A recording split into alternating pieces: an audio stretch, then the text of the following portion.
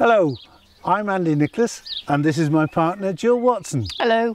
We've been producing sheepdog training videos since 2009. You might know our DVD First Steps in Border Collie Sheepdog Training or the sheepdog training tutorials on the Working Sheepdog website. Now we're offering some shortened tutorials free of charge here on YouTube. Our first series of 8 videos is called Top Tips for Sheepdog Training and covers some essential basics you may not have thought of.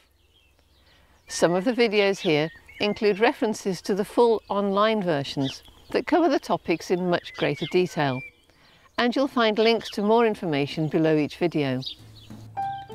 Top tips for easier sheepdog training. Part 1. Remember the dog's hunting.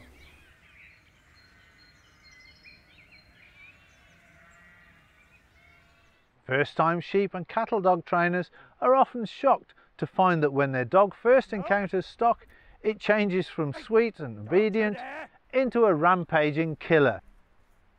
Not all dogs are this aggressive when they begin training, but a great many are.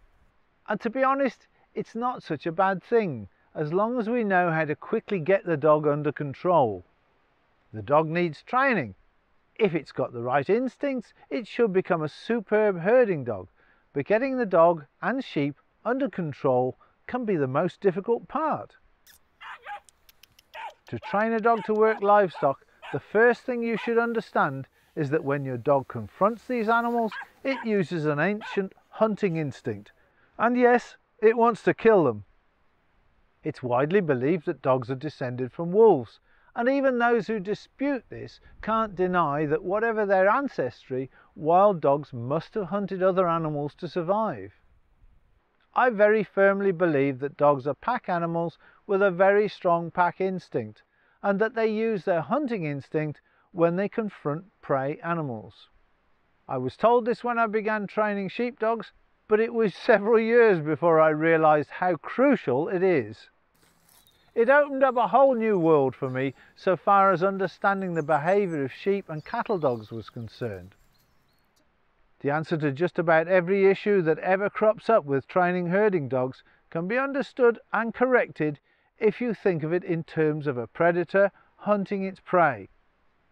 One of the best examples of this is the trainee dog's reluctance to get sheep away from a fence or out of a corner. Out in the open field, the dog is king. It can outmaneuver its prey with ease. But when the prey is tight against a fence or other obstacle, to get it away from there, the dog must go between the prey and the fence. Here the dog becomes highly vulnerable to attack from the prey, and because it's in such a confined space, the dog is trapped there. So when we ask our trainee dog to get animals away from a fence of some sort, it's no wonder the dog's reluctant to do it. Corners are worse than fences because the space is confined along two sides. And of course a yard or pen is worst of all because space is confined all the way round. And to the dog, there appears to be no escape at all.